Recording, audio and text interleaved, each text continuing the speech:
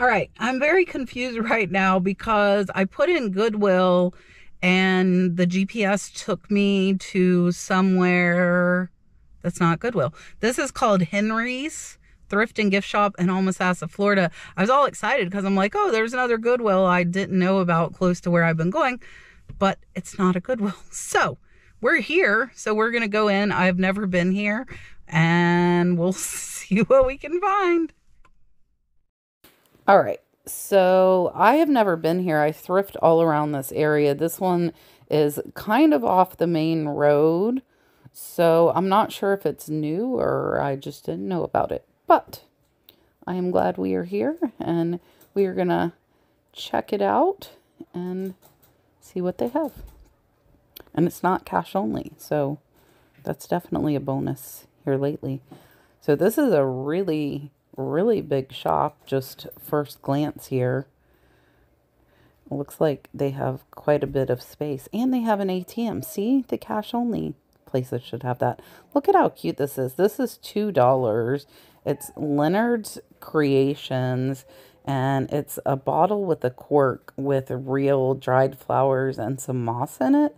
And I think that is super cute. So for $2, I'm going to grab it. Here, they have a little Christmas room, and it says that unmarked ornaments are 50 cents each, which is not bad. So we'll see if we see anything in here. This hanging up is pretty cool. This is Daisy Kingdom, and it's a piece of fabric with all these different little craft projects on it, and it is only $2, which is a great price. Let's see if we see anything else here. I love this little stocking. This is like a little vintage sweater stocking. So that one didn't have a price. I believe I ended up getting that for 50 cents, which is not too bad. And we'll see if we see anything else. And they've got a little bit of Halloween stuff here, but not too much there. Let's go see what we see in here with the glasses and china. It seems like they like the $2 price on a lot of these things. And I don't know about you, I don't like these square shelves because I feel like I have to go around and around and around. I like straight shelves, but that is okay. So hopefully I don't make you dizzy going round and round.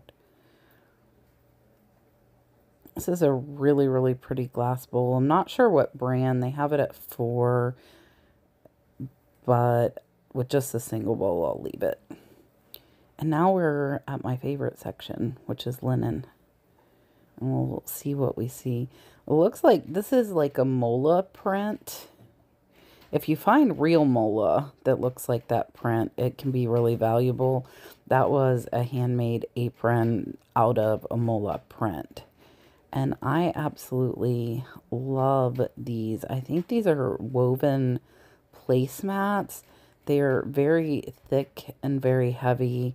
I don't see a price on those, so we will put those in the basket. And here's some Fiesta placemats. Those were $4.75. Let's see if we see any other placemats up here. Now, these I really like. These are really cool palm tree tapestry placemats, and it's 4 for 2. And then the ones on top are $2 too, and those are quilted, hand-sewn Christmas placemats. They've got some doilies in here. I don't pick up a bunch of single doilies because I can find a lot of these on online auctions and big lots, and that is typically how I buy those, so that I get them at like 50 cents to $1 each. Because a lot of times they're only worth $12 to $15, so I don't like to pay much more than 50 cents. Look at how cute. That one they had at $2 though. That's another one that's probably about $12 to $15. So I am going to refrain from that. One of the best place for the linens, besides like church thrift stores that price them at that dollar, is garage sales and estate sales, as well as online auctions too. I am attempting to stay away from online auctions right now because I actually have a ton of inventory because I've been finding so much thrifting. So I am not letting myself even look, because if I look, I tend to buy a lot, and I don't need a lot right now. That one's just a Walmart brand shower curtain. And here are some garden flags, but they actually have the garden flags at $5. So it's kind of weird. It seems like they're breakables here. They have priced pretty fairly at around $2, but they seem to like the linens here. So this shop for me is not going to be great to pick up too many linens. I did get those couple of pairs of placemats though. It's a little Rams NFL bear. That one was $2. And the Mickey they've got at $6. So it looks like the plush and toys they're pricing up a little bit as well. Back here in the back, look at this. This is a gorgeous table runner, and it matches those pillowcases, and it is $4. And here's another really, really pretty dresser scarf. And this one is $4, but I think this one will go for $20 to $25. So I think I'm going to pick that one up, and it is in really, really good condition.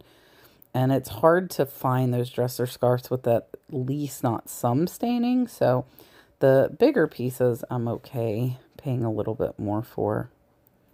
And this is like a little pillow sham.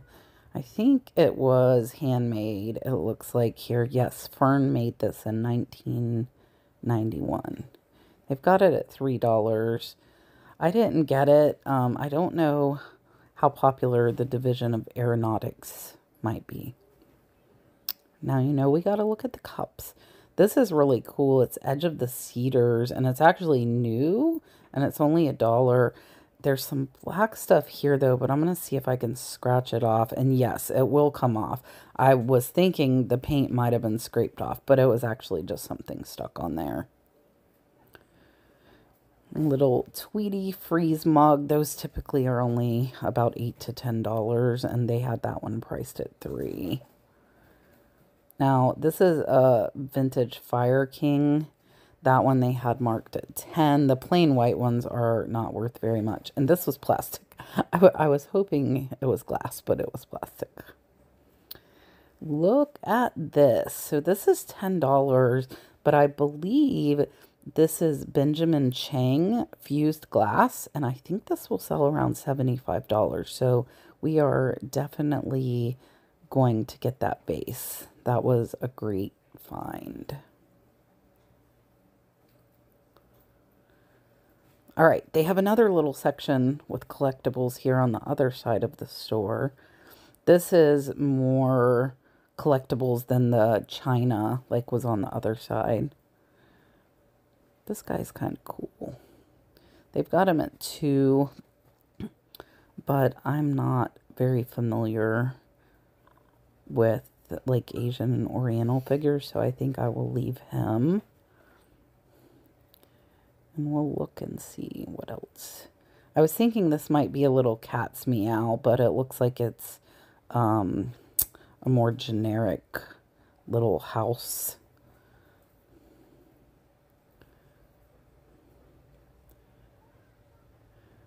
And all of like those little swans are typically mass produced, so they really don't sell for too much.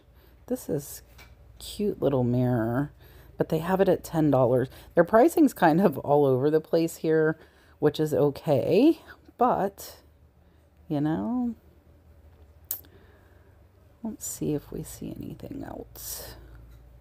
This one's $4. That one's probably only worth about $15 too. I do try to be more picky. I'm not trying to have a ton of stuff. I do have a ton of stuff, but I'm not trying to. This one is almost like a generic Yadro. That one they had at 10. So we will definitely pass on that one as well. All right, so it kind of sucked. The woven placemats that I found with the matching table runner, the placemats weren't priced, so they wouldn't let me buy them. They said they have a linen person that comes in and prices just the linens. Even though I got other sets of placemats, they were all $2, she would not sell them to me. I left the table runner there. I really hate to split up that set. It was a beautiful vintage woven set. I hate leaving it, but that amazing fused glass vase is worth $75+ There was one that sold for $75. Picked that up for $10.